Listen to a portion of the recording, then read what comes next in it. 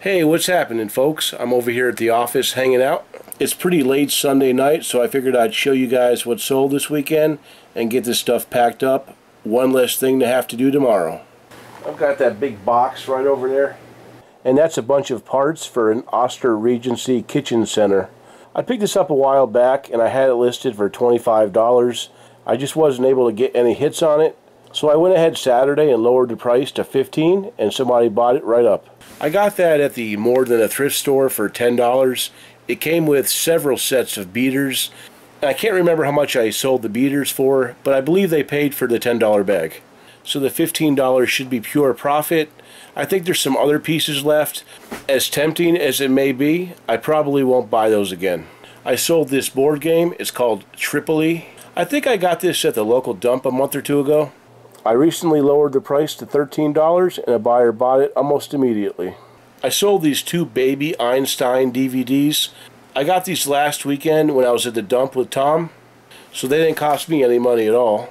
One's a Baby Bach and one is a Beethoven. Those sold for $14.95 with free shipping. I sold this blender jar collar. It goes to a KitchenAid blender and it sold for $9.99 free shipping. This is a Food Saver by Tilia jar saver. I think it was about a month or two ago when I was at the dump with Tom. I saw that there was this and several other little pieces like this in a box. So I went ahead and grabbed it, and this is the first item that sold out of the box. And that item sold for $15 with free shipping. This is the Armory Identification Code Board. It came from that Hero Quest game that I've been partying out. What I'll probably do is sandwich this in between two pieces of cardboard, and I'll write, "Please cut carefully" on the box so they don't cut right through it. I recently lowered the price on this and it sold for $17.50 with free shipping. I sold this copy of Dragon Warrior for the NES. It comes with manual. This sold for $11.95 with free shipping. So the sales have been pretty poor lately. I haven't even hit $100 in about 5 days. Over the last 5 days, I think I might have had like a $70 day, but it's been like 40, 60, 30. So you might be wondering, well, what are you doing to combat the slow sales? Well, over the last few days, I've been going through all 650-ish listings. What I've been doing is three things. I've been removing the item completely, so I'm either going to donate it or throw it away. I've been lowering the price, or I've been adding best offer. In some cases, I'm lowering the price and adding best offer. I actually just finished doing this, which is why I didn't do any listing at all today. I really only do this a few times a year. Essentially, the reason that I do this is because I'm trying to make sure that the price that I originally put it at is still relevant in the market. And in a lot of cases, they weren't. One example was that sleep tracker that I sold the other day. I had it marked at $59.99 because at the time there were some selling at that, but I ended up selling it immediately for $42.95. So you got to check your prices. You got to make sure you're not overpriced. Even if you're overpriced by $1 or $2, that can literally stop you from getting sales for months, even years. You wouldn't think that a buck or two would stop somebody from buying your item. Think again. So a few times a year I like to go through my inventory, and I'll just kind of check things out, and I'll just try to figure out why isn't this selling. Sometimes I notice the prices are just too high, and other times I just cannot figure out why stuff isn't selling. And sometimes items just don't have a very good sell-through rate. That means there's 20 listed and only 3 sold in the last 90 days. If that happens, you have to ask yourself if you want to continue carrying that product or not. And these days, for me, probably not. One thing I noticed when I was going through all of my inventory is a lot of these items are like super long tail. And some items, you're lucky if you'll even make $5 on it. So I'm pretty much trying to keep away from that stuff. It's been tough times in the Nugget household, but I know a lot of people are going through a tough time, so all you can keep on doing is just keep on working. Anyway, guys, I'm going to go get this stuff packed up, and I'll talk to you guys later. Hey, what's happening, guys? I'm over here at the laptop. It's Monday morning. I already got most of the items packed up from last night, and I've already set them out for Richard.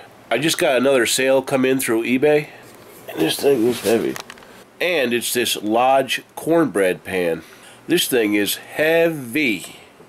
How would you like to catch a beating with one of these? It weighs almost 5 pounds, but I figure after packaging it's going to be like 6 pounds.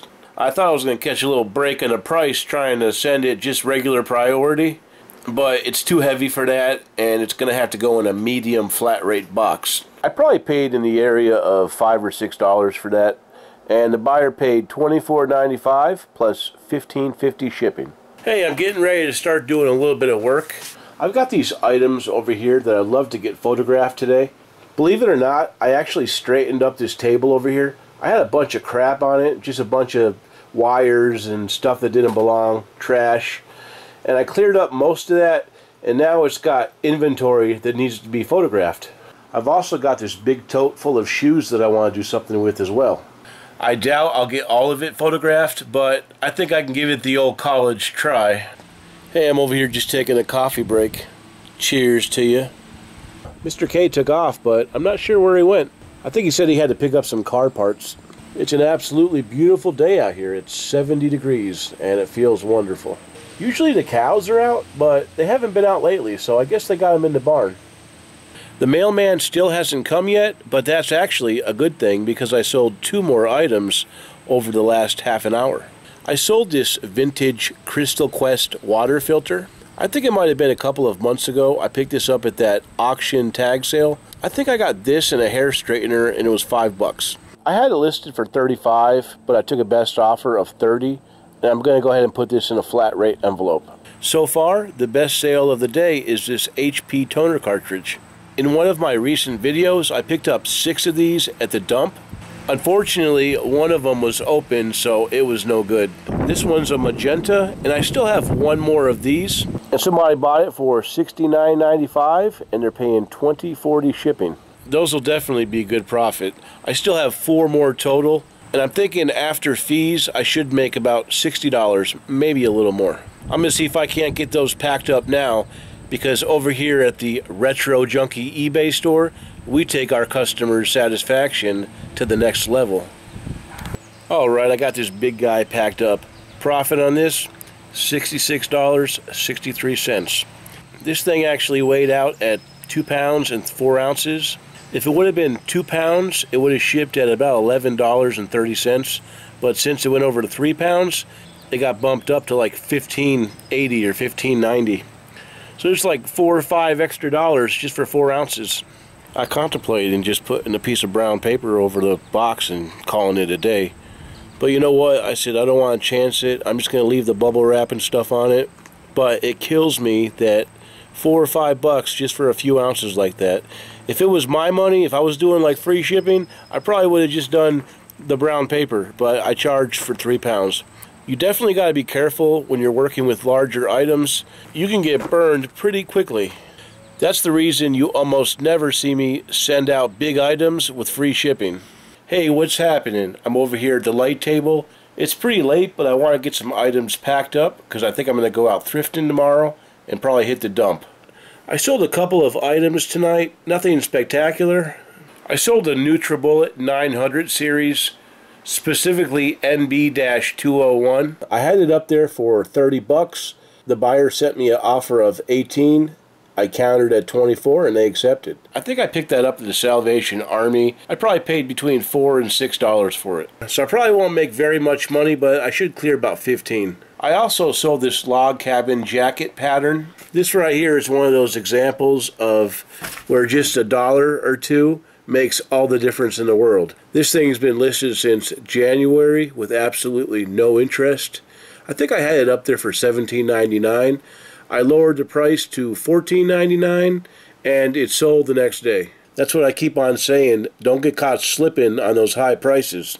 You guys probably don't remember any of this because I haven't sold any of these parts in a while, but I used to be a big seller of Ronco rotisserie Showtime parts.